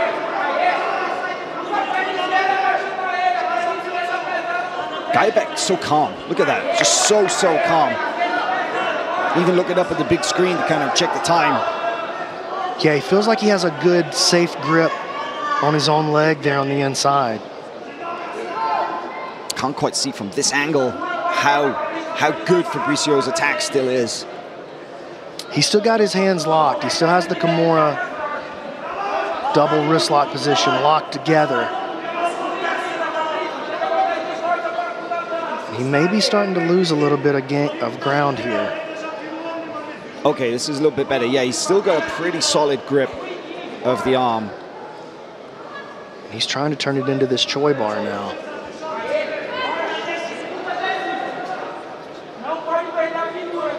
Ibragimov trying to survive. Only 1 minute left. Switches it to Omoplata, and that gives Ibragimov the ability to. And he's got the single. Driving against Hokage. Still working this single. Pushing him to his butt. Hokage finds a way out of there. Does not concede the takedown. Does not accept it. And you look it over the Modolfo team. They're celebrating that like he scored points. They're like, he can't take you down. Man, you could cut the tension in this room with a knife. Oh yeah, every single member of the Universal Fighters team is up on their feet. Every single member of the Modolfo team are on their feet. I'm on my feet. A lot of the crowd are as well. There's so much going on here. Here's the shot on the single again. Good shot from Guyback.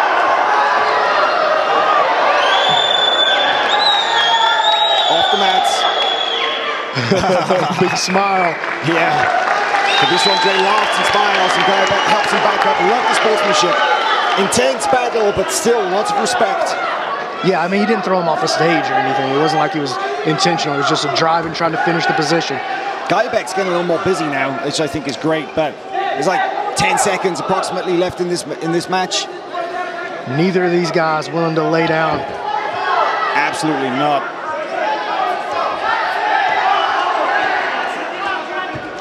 Oh, he's in on the single. Then now into the around the waist. Ooh, right as time expires. That's a draw. That was the best shot of the match so far. Round one is a draw. Intense, brother. Wow. Oh, Guyback looks tired. Look at that. We talk so much about the post-match psychology. Guyback completely flat, massaging his arms and his legs. The team are going to work on him like a Formula One pit stop. You got everybody out. Everybody takes a jog. One guy on the towel, one guy in the water. But here's a replay of that early shot, and that was the way he just locked up that Kimura grip. And check out the way he used that right foot as a pedal there against the hip. But this was a good play. Guyback was so persistent. He was like a dog on a bone, but Fabricio Andre, so close right there.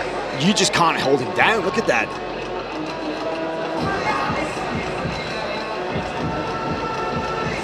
Great agility in being able to kind of kick away and spin in midair like that, square back up. Guyback almost got him down. Man, he got both his hips to the mat for just a split second. Round two. I think Fabricio Andre's having fun. There's a smile on his face, Brandon.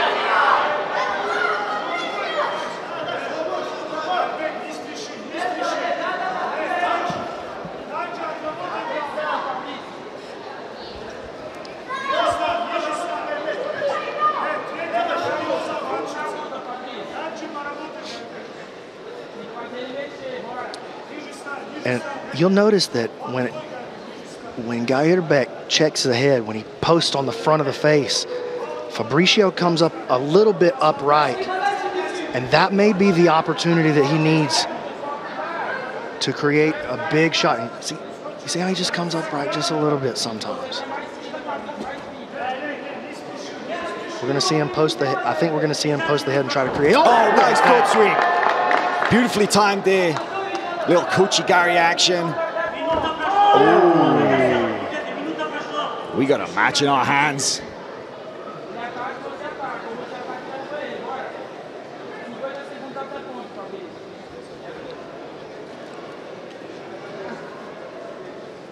"45 seconds to points." I love that Andre wanted to come out and wrestle with him, though. He's going to challenge him on his own turf. Test of strength here. Really is. Reminds me of Ultimate Warrior and Hulk Hogan WrestleMania.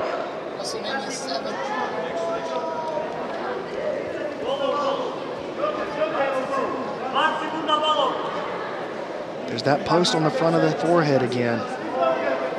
Fabricio got to be very aware that he doesn't get too upright and allow a good, powerful shot. Hard collar tie.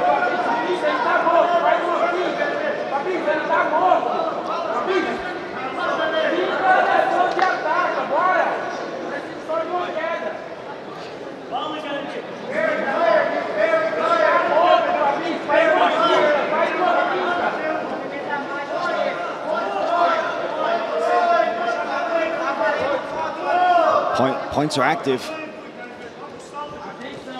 There's the shot. There's the single leg. I think we're going to see Fabricio maybe try to work over to the Kimura on the. Oh! Gets to the back. Big lift. Going for the mat return. Oh, and right on the edge of the mat here. Good rear body lock from Guybeck. He's looking for hooks. What incredible balance and determination from Andre. Is he going to roll through for the knee bar? He's looking for it. Great posture here from Fabricio Andre, right in front of our commentary position, right on the edge of the mats. If they roll the wrong way, we may be dead. There's a roll. Fabricio Andre tries to cut an angle. Good arm control by Guybeck. Back on the hip. Just hook. He's got the first hook. Near side hook is set. Has the bell on it. Andre with wrist control. He uses it to break the grip. And takes his own shot. Counterattacks. Huge, huge. Foot sweep attempt and now. Triangle. He falls into the triangle. Fabricio Andre went high off the whizzer. Wrong side triangle here. Reverse triangle. Switching back to the other side. Oh my goodness, he's locking it in. It's getting close. He's going to want to clear this arm across to the other side. Guybeck's got the elbow tucked across the far side of the body. He's pulling down on the head. There is not so much pressure on this, but it's still possible to finish it. Fabricio Andre controlling his own shin. They're right on the edge of the mat here. Literally off the edge of the safety area. They're going to drag him. They don't want to take the risk of resetting this position. But that's extra time inside the triangle on that reset. Hokage pulling down on the shin. He's got the shoulder still inside the lock. He wants to create an angle and lock this in a little deeper and remove the shoulder, but risk of unlocking it is just too great with 40 seconds to go and so much on the line. Fabricio Andre pulling down on the head, big squeeze. The arm's starting to come across now. Guybeck's trying to posture up here. Right in front of us, once again off the edge of the mat, and this time Fabricio Andre releases the triangle. 23 seconds to go, and they'll reset him inside the triangle with 23 seconds left in the round. Can Guy The Modolfo crew actually calling for a disqualification, saying that he was fleeing the area in the submission. I don't think so, though. I don't think so. They're going to reset it in the triangle.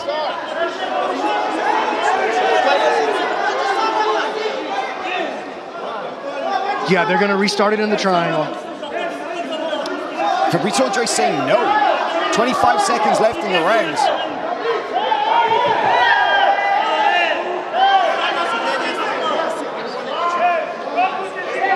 Oh, and this is not nearly as deep as the position that he had.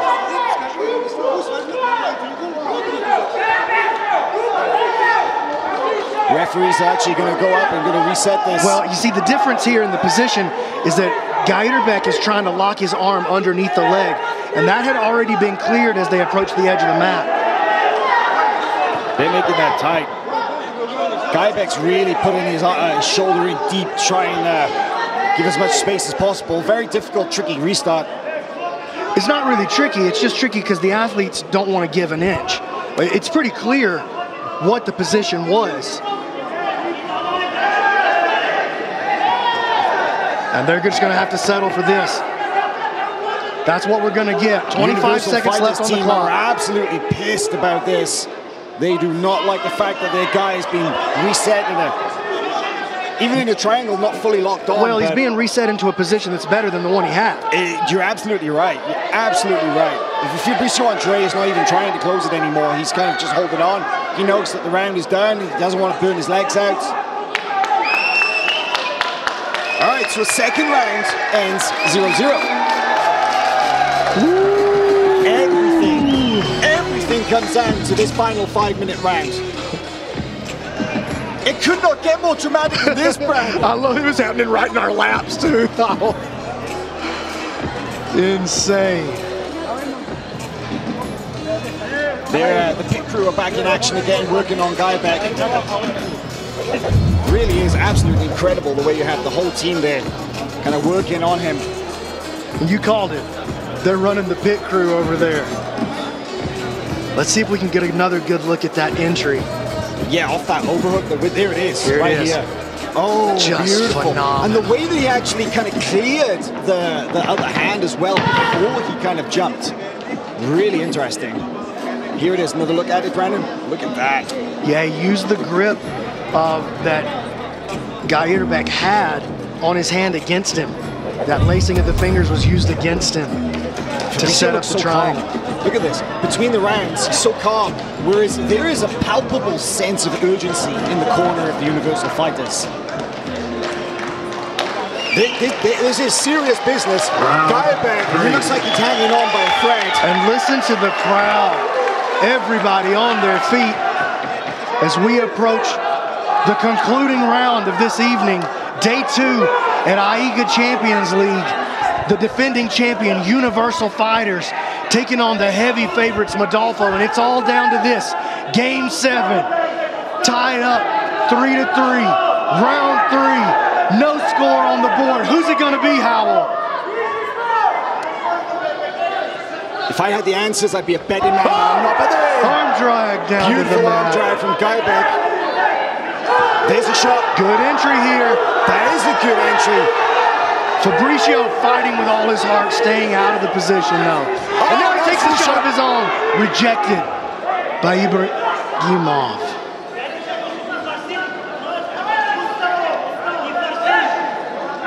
It's love how Fabricio Andre takes a counter shot of his own. Neither guy willing to give an inch with so much on the line. You just can't. You just can't at this late stage with so much on the line.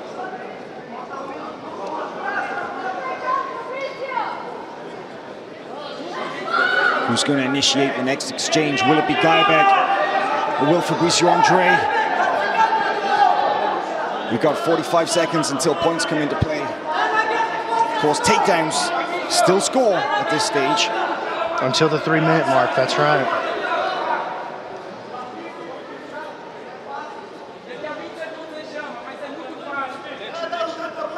Yeah, a little call to action from the referee for both men here.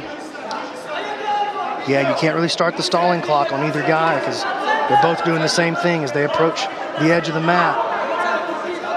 Low posture now from both men, and they'll return to the center. Okage, grip on the back of the head. Continuously posting on the face. Is Guybeck? Points. Here we go.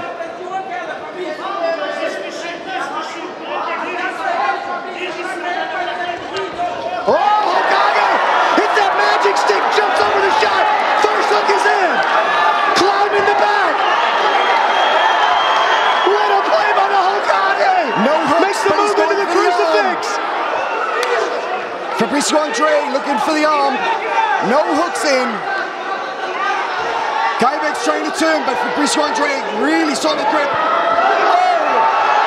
And Guybeck finds a way, grabs on move around towards the back. He's got the duck. Can he put the Hokage down and win it for his team? Really solid grip around the Hokage hips. hips touch just for a brief moment. Scrambles back to his feet. Fabricio Andre back up to his feet, in danger of exposing his back here. Gajabek hanging on for dear life. He's got those hands locked. I mean, he is in scoring position, but the heart of Fabricio Andre just refusing to give up for his team. His hips now starting to slip. Hips on the mat. And he scrambles again and he frees himself. No point. Oh, the crowd are on their feet. This is so dramatic. This got to be the most fun match I've ever called in my Gabriel life. Souza is losing his mind in the top corner of the screen right there. You can see in the corner. Listen to this crowd howl. AIGA Champions League, the crowd is on fire for this. Minute 20 to go. Neither man been able to gain an inch on the other. The Universal Fighters crew are chanting Gajabek. The Kazakhs are chanting Fabricio. I love it.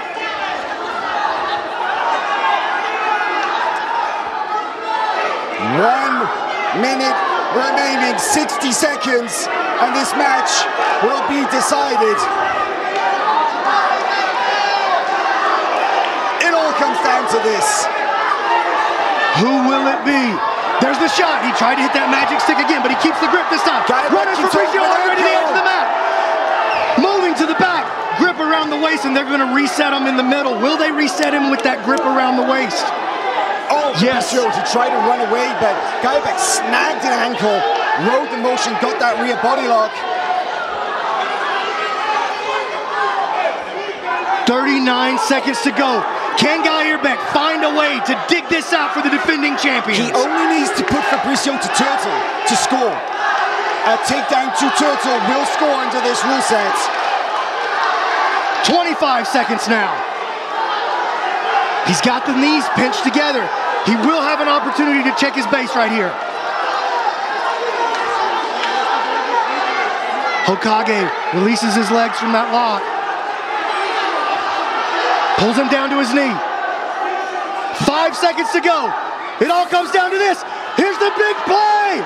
2, 1, it is over. We will go to the judges. 0-0 across all 3 rounds. What a performance from both men. Fabricio Andre, the Hokage. Gajabek Ibrahimov for Universal Fighters. Game 7, it all comes down to the judge's decision. What will it be? The judges discussing it right here beside us, Howell. We've got a decision. We're going to find out. Somebody's hand is getting raised. They call him to the middle. Universal Fighters take it. Wins it for Universal Fighters. The team storms the mat. Universal Fighters with the huge upset over Team Modolfo. What an event. Look at him throw him into the air. Unbelievable. Unbelievable. Brandon, I have never seen. I've never had so much fun. What an event from start to finish.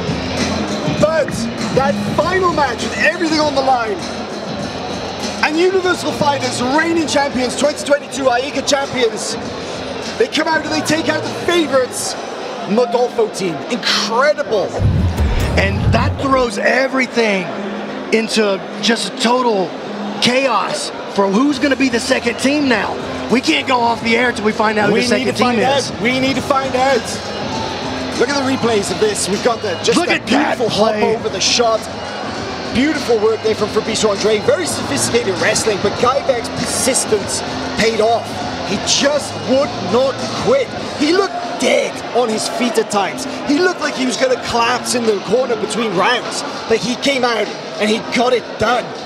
His work rate, his persistence, his never say die attitude even in the face of Fabricio Andre's counterattacks, got him the nod from the judges. There's the final wrestling exchange, the catch in the ankle, following him all the way to the edge of the mat.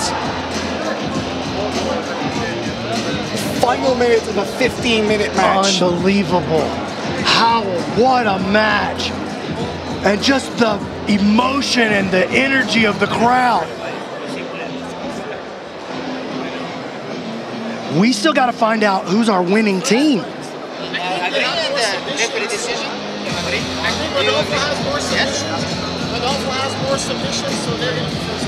It's going to be a tiebreaker. It's going to be a tiebreaker based on the criteria, which is we look at the number of individual wins, the number of submissions is the second criteria. Our officiating staff have to go off and do some quick calculations before we find out who's actually won this and who's taking second place. And we're going to go to Hollywood Mike here in just a minute, and he's going to tell us what happened.